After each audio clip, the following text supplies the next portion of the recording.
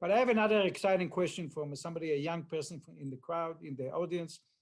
What is the message for young people, high schooler, student, from your perspective? Brad, you said it's a great career. For young people that want to inspire to go to space, to be part of the industry, to be maybe part of NASA, what's your message for that?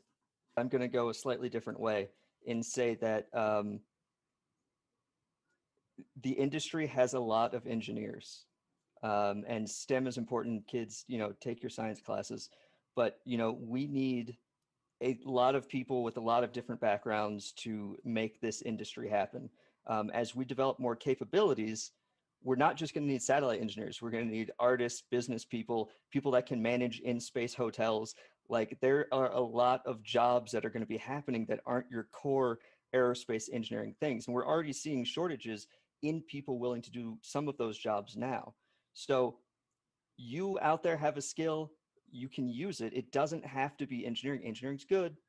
I have an engineering background, like, it's awesome. But if you're not an engineer, that doesn't mean you can't be in the industry. There are so many opportunities that currently exist and that will exist. And I would say, while you're still in school, get involved in networking, like organizations. Students for the Exploration and Development of Space, SEDS, operates at the high school and college level.